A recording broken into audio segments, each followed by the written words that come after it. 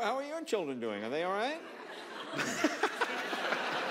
How are they? My kids are good. Yeah, yeah. I mean, on paper, they're great. They're two little white girls in America. Right. I mean, what? Yeah. Sometimes I look at it that way. I look at them, I'm like, you can't say anything. Yeah.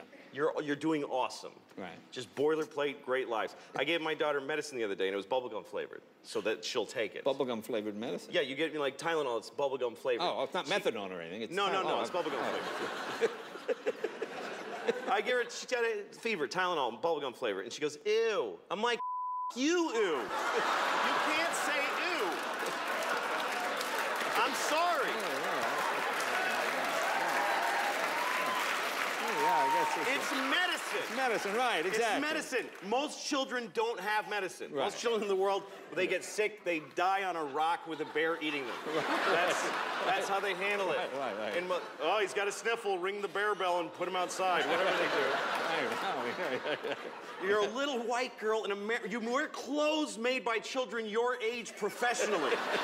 You don't get to say ew about your bubblegum medicine.